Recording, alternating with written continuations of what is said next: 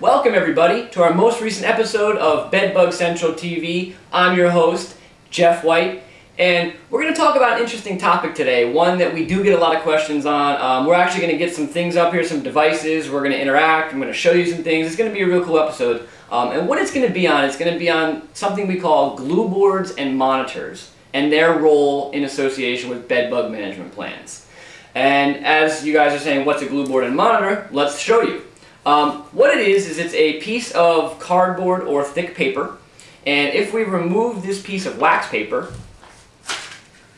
we reveal a nice sticky surface. What that is it's glue that's, painted on or placed on the top of that piece of paper or cardboard. And what it does is that as a bug is walking around wherever this is placed, it walks across the cardboard onto the glue and it gets stuck to the glue. And then what that does is it shows you that there are still bed bugs present in the environment, and it may provide you with some information about that infestation. Now, what you're going to hear some people say at this point is, well, bed bugs aren't attracted to these, so what good are they? And I can't debate that point. Bed bugs are not attracted to these. They have no reason to come to these.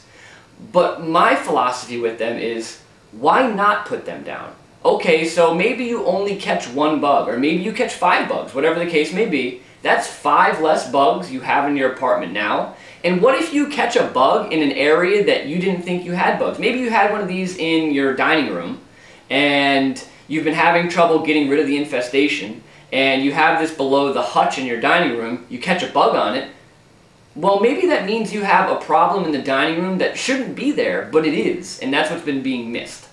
So it can provide you with information about your infestation, where the bugs are coming from, and again, they're not attracted to it, but they're very cost effective, they're not very expensive, and it takes less than a minute to put one of these down. You take the wax paper off like I already did, you fold this thing closed, if I can do it without sticking myself to the glue board, which isn't always very easy. There we go. You make it a nice smooth box, and then what you do is you take it, and we're going to replicate a baseboard here. You're going to take it and then you're going to put it right up against that baseboard, nice and flush up against the baseboard. And the one thing we know about bed bugs is as they move around your house or an environment, they tend to walk along seams and edges. So they're going to walk along that edge of that baseboard, and they're going to hopefully come in contact with this glue board and get stuck to it. And then when you go to check the glue boards, however often you're checking them or however often your pest control company's checking them, you take a look at it, lo and behold, you have a bed bug on it, and maybe you get some information out of that. And hey, like I said, what can it hurt to put a few of these down? Maybe you catch a few bugs, a few less bugs, maybe it gives you some information. And there's a lot of different options in regards to these. This is just one. This is what we call a mouse glue board. It's originally intended to catch mice. A lot of these sometimes are scented like peanut butter and whatnot. But either way, this is a mouse glue board. We also have smaller glue boards such as this one. You take the wax paper off of it, if I can get it off, and you fold it closed, and you have a nice little sticky surface on here as I get my hand stuck to it. This one is a yellow glue board, commonly used in agricultural settings. Different colors attract different insects. But, there's no reason why you couldn't use it in a house. So this is a yellow glue board. And then here you have the biggest and baddest of them all.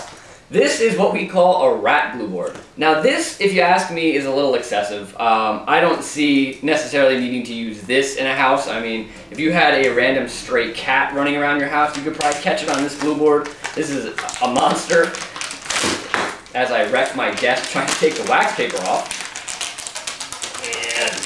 As you can see, it's difficult to even get the wax off. I'm not sticking my hand to this one because it may not come off, but you can see the size of it. I mean, this is a very big glue board. You literally could catch a cat or dog on it, probably a small dog. But it's big, and that's all I want to say. But there's nothing saying you couldn't use it. If you wanted to use it in your house, you didn't have animals, you wanted to use the biggest glue board you could find, there's nothing saying you couldn't use it. But you can see, even when it folds up, it's basically huge. I mean, you can see my entire face through the opening. It's a monster. But nothing saying you couldn't use it. It's still going to, catch bed bugs if they come in contact with it. But that's the thing.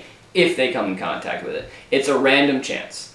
So, in review, there's lots of different options out there for glue boards.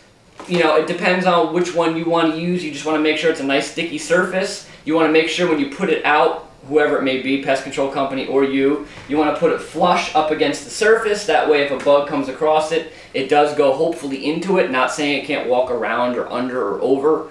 And just keep in mind it's random chance that you catch a bed bug. But if you do, it's one less bed bug and maybe it gives you some information. So my philosophy on these is it can't hurt.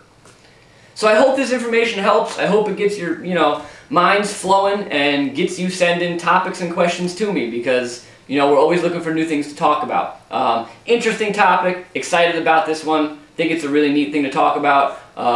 Email me questions and topics, and before you know it, we'll be back with the next episode. I will see everybody soon enough.